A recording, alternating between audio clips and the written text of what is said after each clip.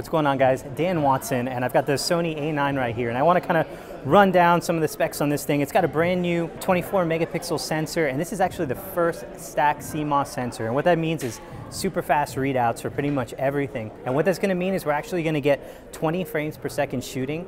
You can shoot up to 32,000 of a second on the shutter, and that's pretty amazing for that one. Now, a couple of other things on here. We have 693 autofocus points, phase detection covering 93% of the viewfinder, so really nice system that's going into that. It does have a touchscreen from the A6500. So far, I would say there's a little bit of lag on the touchscreen, just like we had on the A6500. So a little bit unfortunate, but it does have it. And again, that's only on the touch to focus, not on the touchscreen in general. It's the same articulating mechanism that we're used to. It actually feels very similar in the hand to the Sony A7R Mark II, and that's pretty much a good thing. It can be a little tipsy with some of these larger lenses. This is a brand new 100 to 400 millimeter lens as well that they just announced for it. This is a G Master lens as well, and so it seems a little bit front heavy, not having that big grip that we would expect from like a Canon 1DX Mark II or something of that nature. But Sony seems to be putting it kind of in that price range and a little bit closer to those cameras in terms of features. Hey guys, I'm Sally Watson, and I wanted to give my first impressions on the Sony A9. I am absolutely in love. I have been shooting with my husband weddings for a really long time, and I have always loved my Canon. I've never wanted to switch from my Canon because pretty much everything. I love the ergonomics of my camera. I love how easy it is to use. I do have to say though that the 20 frames per second for a first kiss would be pretty awesome. The fact that I would never miss a first kiss, that pretty much blows my mind. I like the ergonomics of the camera. Now, I do like the bulkiness of my camera. I'm one of those weird photographers that carries 2 camera bodies all the time, and I love it. I do not mind it at all. But the fact that this is small now, and if I'm carrying 2 camera bodies, this won't be so bulky.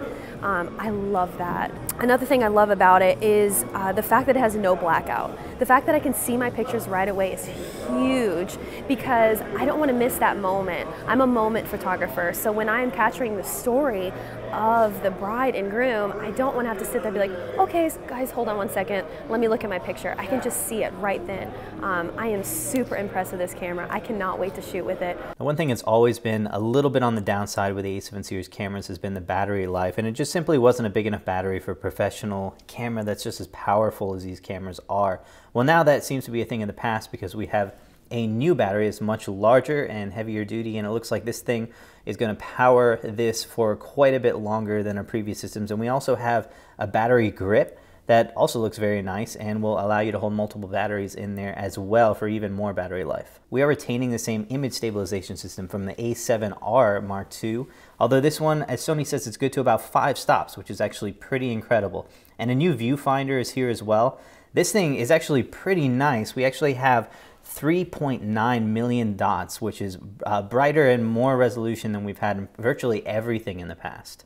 Now, the body's even able to hold a new LAN port, and so for tethered shooting, this is great. And if you're a wireless shooter, we do have Wi-Fi, Bluetooth, and NFC, so virtually everything that you could imagine. Now, on the video side of things, it looks extremely similar to the A7R II, although we have dual cards and touch focus, and the faster readouts are also going to make things a little bit better. Now, 4K shooting is here up to about 30 frames per second, as well as the slow motion modes up to 120 frames per second in 1080p. So that puts it on par with most other cameras in this kind of range. Basically everything that Sony has been known for, and the A9 is capable of a full sensor readout with 2.4x oversampling for improved video quality. It does it very similar to how the A6500 is working. Now, files are stored at 100 megabits per second at XAVC, but HDMI output is going to allow you to go to 4.2.2 files, and that'll be much nicer if that quality is important to you. So overall, things have seemed pretty impressive thus far. I mean, it was tracking incredibly well, focusing on virtually everything that I shot with it. I'm gonna have some more hands-on time with this tomorrow, so stay tuned, subscribe, follow me there. Also, I'm gonna be posting a lot of these pictures that I can on our Instagram page and Facebook, so follow me at Learning Cameras and you get a whole lot more. So that's it for now, but we're gonna have a whole lot more with this camera, and I'm excited for things to come.